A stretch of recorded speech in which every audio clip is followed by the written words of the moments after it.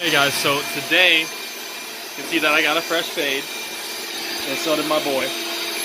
But today we're actually doing another dryer. So we ended up selling that other dryer, and the guy paid me $100 for it, and his old one we took. So his old one we're cleaning out. We're going to do the same thing. We're going to flip appliances as we go, and we sell appliances that we have. We're going to offer to take off the ones that people off their hands, of the ones that they have. So this one is an Amana, super capacity plus, has an interior light, all that stuff. It's a standard dryer. So we're gonna go ahead, or actually he's cleaning this off now. It's got a lot of gunk on it. We're gonna open it up, and we're going to also get the inside cleaned out. But this is just a continuation from the other dryer video we had. And we'll go from there. We got the front off, and that's the door. That'd be right here. We got that all cleaned.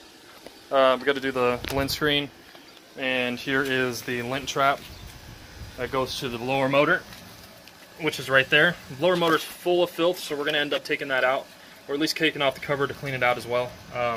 But this thing is disgusting, so we're going to go ahead and get this cleaned out, and we'll show you the results afterwards. So we went ahead and cleaned all this out. We're sweating pretty bad, but it's all on a good days of work. There is a little bit of dust down there. We weren't really going to clean all that off, as long as we get the major dust out. We did clean out that motor housing, found a bunch of change in there, probably about $4 worth of change, and in the bottom here. The drum is as clean as we can get it. We got that all done. Tried getting this melted wax, what looks like it was melted wax, sorry, off of the top there, but we did clean off pretty much the whole thing. So let's get this all put back together and we'll finish the video. Alright, as Ethan finishes this up, this is completely cleaned. We're actually letting the lint trap, or the lint screen, we're letting that dry over there in the sun. It's got a little bit of a stain on it. The new owner can always go out and buy one. No problem.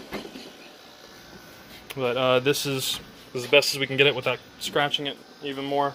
Could spray it down with some enamel. We actually need to find the can we have, but we went ahead and did a 3-prong plug. Installed that, and we're going to test it. And we'll post it online to sell.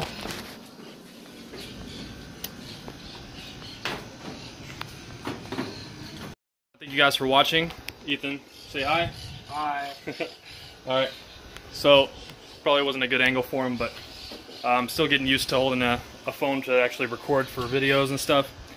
I'm actually going to try and train Ethan to do all of our recording. He's going to be our cameraman, and we'll actually both record and edit and everything else. But there goes this washer, it's the, or dryer actually, it's the Amana.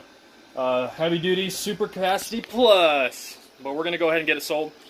And that's it for this video. Thanks for watching.